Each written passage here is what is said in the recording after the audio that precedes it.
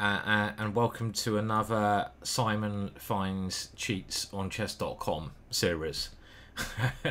The last two players I played, or the last player at least, I think have been computer assisted. But let's hope we get a good game. And I'm going to talk through my thought process and try to help you guys get some good tips. Now, I've started with E4 because I saw some of you in the chat wanting me to play this move. Remember to press that like button and subscribe. And we're going to get a Sicilian now. Now, I think a very good system against the Sicilian. You can go main line, but whenever you're learning any opening, you really need to think how much time do you have. Because if you want to go main line, it probably means you don't have a life. Joking. It means that you've got a lot of time to study chess, because there's many, many different variations you want to follow. Now, one of my favourite little lines here, which I've done a chess ball course on with Richard Palliser, is this rather peculiar little move.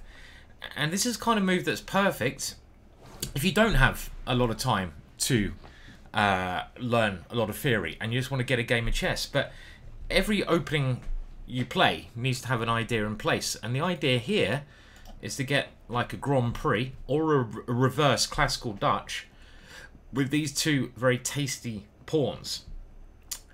And we follow up now by this standard development. So you can say that stage 1 is this kind of structure, which I'm going to get here. This is stage 1 of this setup. And now in this position, we're going to try to do a very standard attack with the queen diving over to h4, followed up by f5, bishop h6, knight g5. Any opening that you learn, whether it's a little system like this, you need to know what plans you're going to try to do in the middle game and what plans to adapt to depending on what your opponent plays. Now, my opponent has played this move, which looks very suspect to me, because after here, his idea, I guess, is to play g5, but then we have a sacrifice with a knight coming in, and that's just too tempting to play. We're going to have a knight and queen hovering around his king with a possible rook lift to come.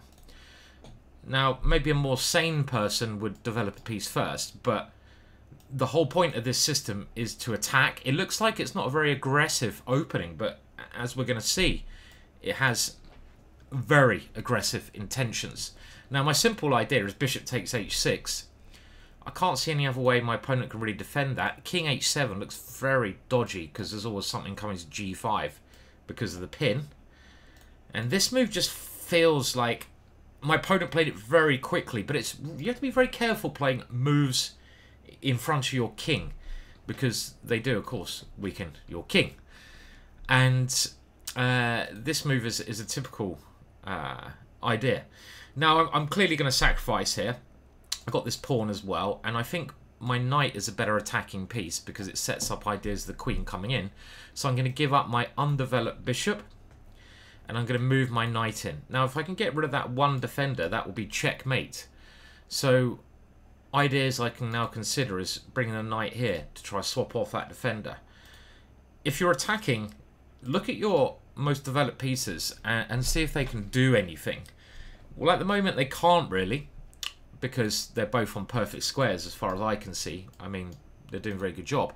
So then you've got to think about bringing in reinforcements. So bringing in the knight is one reinforcement, and then another reinforcement would be swinging the rook around. Now, I kind of like the idea of just bringing the knight here, and if my opponent takes, coming in here.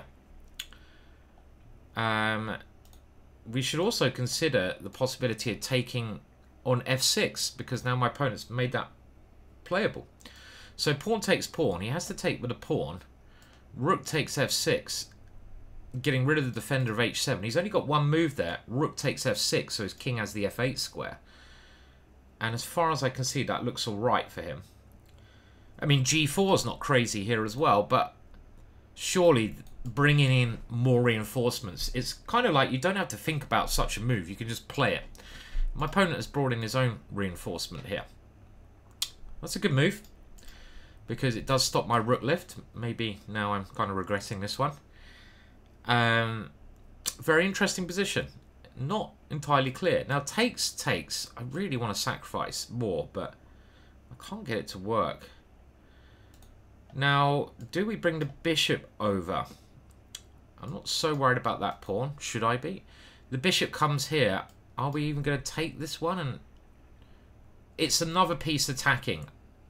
It's therefore I'm going to play it. Again, I'm not going to think too much because I'm just going to build my piece up as much as I can. Now he can take there, but then I'm going to take, and come in to e6. That should be okay for me. Again, I'm being a little bit lazy here, probably because I'm hungover.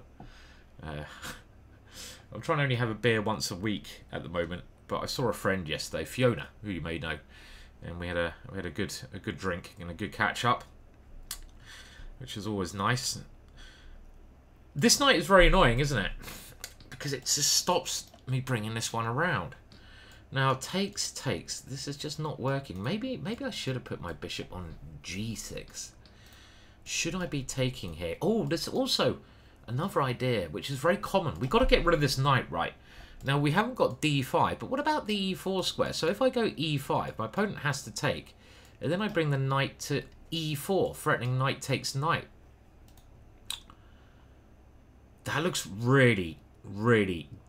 It brings another piece in for one mere pawn. I like it.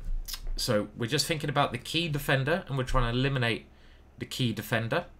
Again, I'm not calculating too deeply. I'm literally playing 1-2 move tactics, but logical ideas. I'm seeing the essence of the position. This piece, the essence. I'm trying to get rid of that piece so I can get through to h7. I'm bringing in more attackers. All my moves seem very logical. I mean, look what I've done. I brought the bishop in. The knight's coming. And now my opponent has to deal with knight takes knight and queen here. So if the rook moves, my intention then is to open up the f file, because I can bring in another attacker, and that stops that earlier possibility of my opponent going rook takes f6. So I'm just trying to maximize all my pieces and at the same time create threats. Not temporary threats, but threats that improve my position.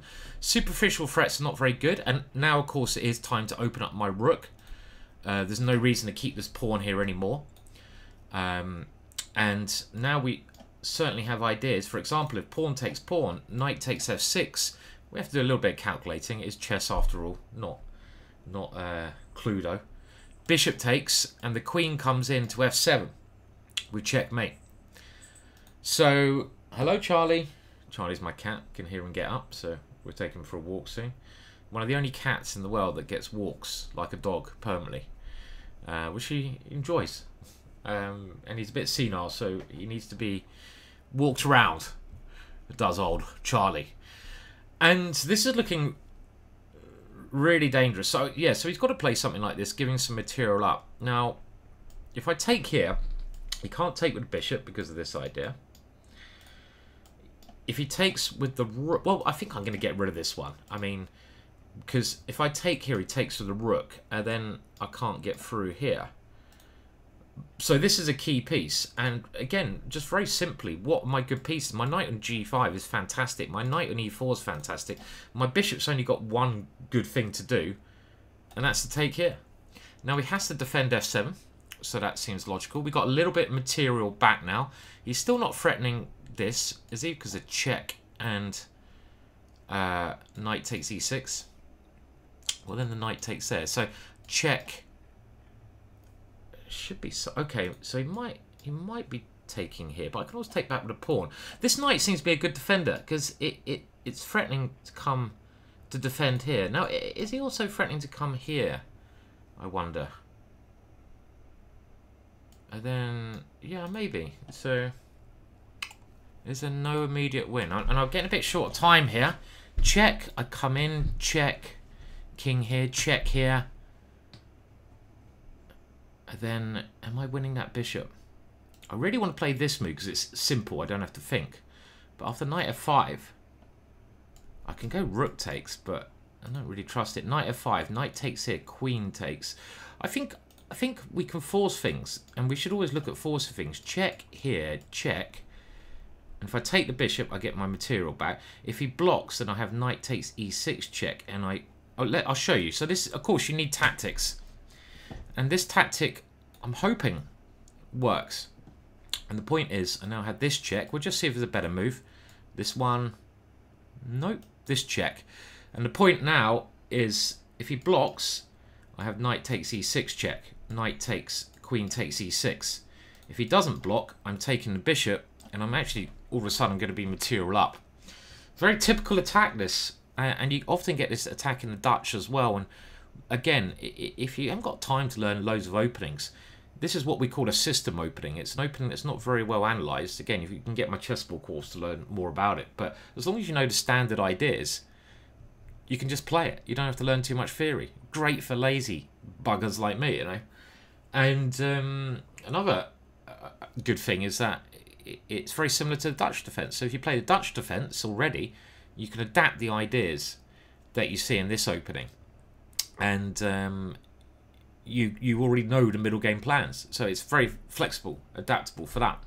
Okay, so we are now just going to take here with check. And this was the tactic that I just about spotted in time. I mean, it would be even better if I had moved this knight away, but this move is the key concept. And now we'll exchange up, exchanging one pawn up with an ongoing attack. So it should be enough to win. Hello, Charlie. I'll be with you in a second. It'd be nice to win quickly so I can get the cat for his walk. Okay, so this check, am I worried about that? Not really. Do we just... Okay, I'm going to play quite quickly. Okay, I'm just going to step out the way. Let's just step out the way. This is the only thing that's slightly annoying. So let's just get out the way. Okay, now I'm really tempted to come here. And I'm going to play it. Because even if the tactic doesn't work, I'm going to be 2 pawns up. And the point is, he can't come to the centre because I'll win his rook. And what I want to do now is bring in, like I said earlier, more reinforcements, which I'm going to bring in here. And if I can swing this rook around, it'll be the end of the game. We've got 2 attacking pieces, but big attacking pieces against a lone king. If he tries to defend, my rook comes in. And this rook should be infiltrating to one of these squares. Okay, so now he's coming with some back rank ideas himself. And I would love to play here, but my back rank is quite weak. Which is annoying. Okay, let's go here. So I've got this square, because my rook still has these 2 ways. I can't bring it to f3 now, but these 2 ways to swing over. And I'm just giving my king this escape square. So when my rook comes up, if he does check me, I just slip up 1 square. And another way I can play this is here, king here. Bring the rook in that way, threaten queen h7, mate. I can't see how he's going to defend at the moment. His pieces are not quite good enough. The rook comes here, I check, king here, rook f7, checkmate. And what else can he do? So this is going to be checkmate. The rook comes to f7, next move. Okay, pretty standard game. And you can see my opponent had a good rating, but all I did was I knew the plans very well. I knew the opening setup. I knew what ideas I should be doing in the middle game. I looked for attacking opportunities, and then I just considered bringing in all my pieces, putting them on optimum squares. Okay, I better go. Cat's getting impatient. Please give a like and a subscribe. Cheers. Bye.